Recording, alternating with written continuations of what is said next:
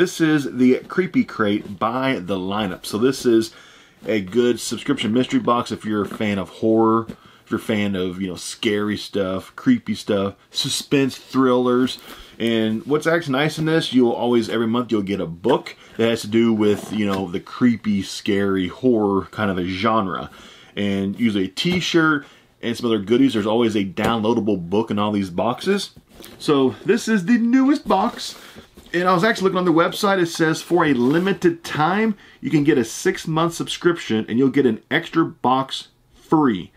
So that is 4 boxes for the price of only 3. I actually do have a promo code from this company. They reached out to me a couple months ago and said, hey, we liked your unboxing video. We'd like to give you a promo to give out to your viewers of your YouTube channel. So if you use promo code KICKS, K-I-C-K-S, you'll get $5 off of your first box. Save a little bit of money. So that's not too bad, right? So here we go. Brand new Creepy Crate. I'm very interested to see what is in this one. Open this thing up nice and slowly for dramatic effect. And right on top.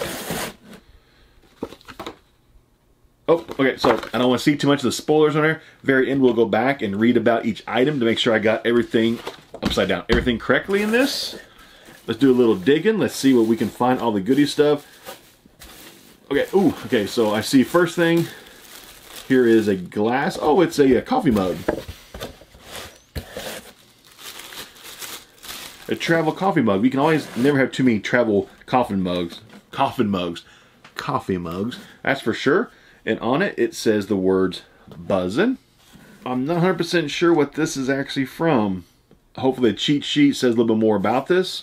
But the travel coffee mug, instructions, and yeah, I will actually be using this for my coffee. So I guess a nice first item. Little kind of like, you know, throw-in thing. Let's see. Feel around a little bit, see what I can find. Okay, here's the monthly pin it feels like.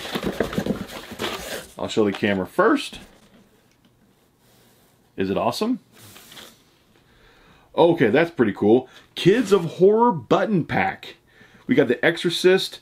We have the little boy from Pet Sematary, Gage. Then we have that is The Omen, the little boy from The Omen, and I think that is Firestarter, right? I think it is. I think so. That's actually pretty cool. You got Creepy Crate Kids of Horror button pack. So if you're a big fan of buttons, put them onto your backpack or something like that. That's awesome for that. Things like these, I don't ever keep them because I don't really collect buttons. So like this item will be available on my eBay store if you like to purchase this. There's a direct link down below in the description box to this video if you would like to purchase anything from this box that I don't keep, and the hundreds of other things that I, you know, buy to resell, liquidation pallets, you know, all that good stuff. All be available on my eBay store. So yeah, so check that out. And of course, there is a direct link down below to the Creepy Crate along with my eBay. You can check out both websites while you're at it. Okay, so that's the book. Let's save that for a second. We have a sticker. Some kind of like evil looking creature by the sea. So just a little throw-in sticker. Okay. Go back in. This book is like right on top of it. I'll pull out the book. The main item. It's actually a big one. Back says a horror-based book, retail price $14.99. It is called The Beetle by Richard Marsh. Introduction to Bram Stoker award-winning author Chelsea Quinn Yarbrough. Okay, I'm not familiar with this book.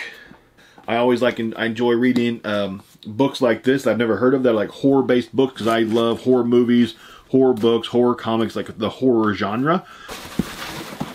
Okay, what else we got in here?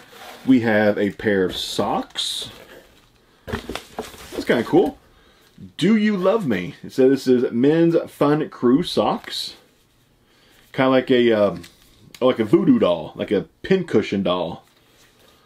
Yeah, I'll probably end up, honestly, I will sell these socks. I don't think I'll keep them. I'll have to decide. But yeah, those are actually pretty cool socks if you like, you know, wearing fun socks around. And anything else in here? And that is it. So I'll see you next time. Thanks for watching, and I'm out.